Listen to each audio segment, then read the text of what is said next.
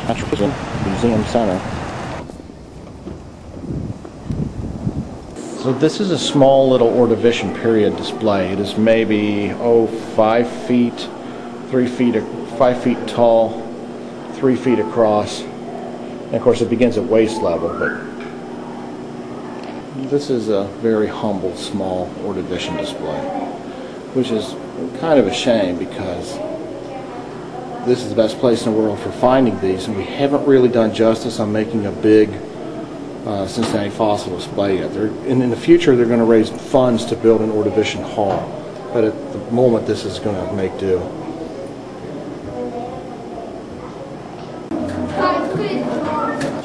Ordovician period 430 million years ago. This scene shows the ancient squid-like creatures, trilobites, and other sea creatures thriving in the warm, shallow sea. This environment changed very little over a period of 70 million years.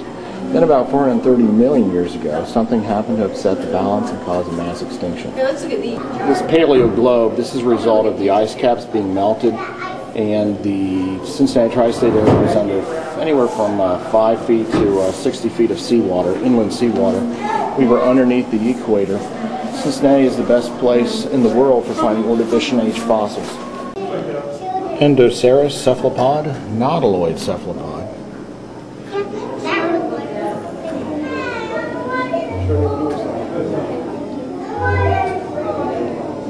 They're conularia. This is a model of an isotylus trilobite with its antennas. This is the side view of the isotylus trilobite, little antennas and little legs. And the Flexicalame miki is walking here. Here's the nautiloid cephalopod here, with the tentacles closed. It is in a swimming position, darting off. And this is the coral, in light purple. This is nice to see the brachiopods, the seashells, in a colored version, because they obviously did have patterns on the shells as modern day seashells do. Who knows what they really look like.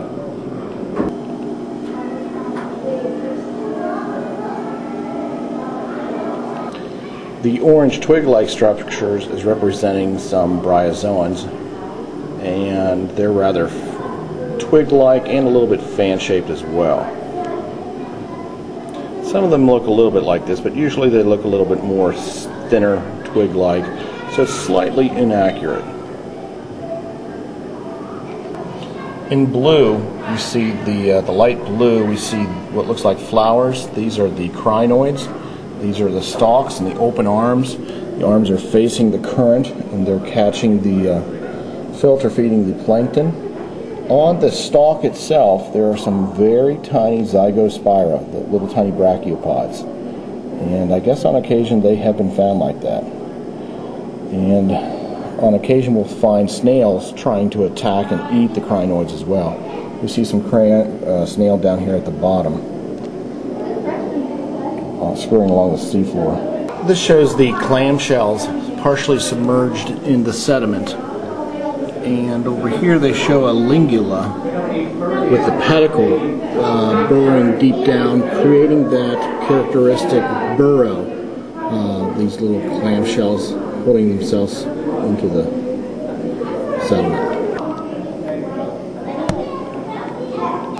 The big Raphinosquina brachiopods are right there, and next to a Platystrophia, another trilobite scurrying around, Platystrophia embedded into the ground. There's another snail.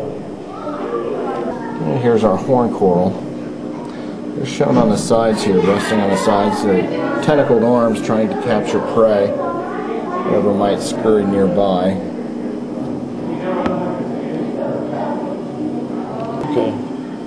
This area is representing the soft oozy mud, and this back here, the animals are attached and resting on. That is representing a hard ground, whereas the hard is literally harder, and the animals like to attach to that because the soft oozy mud is too squishy for them to get a good footing on, so to speak.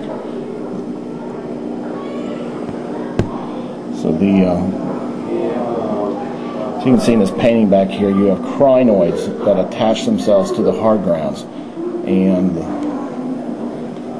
true for some of the other species as well.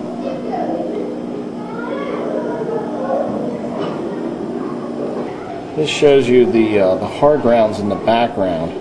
They're showing this diorama going off into the distance. So all these hard grounds are anchor points for a lot of the crinoids.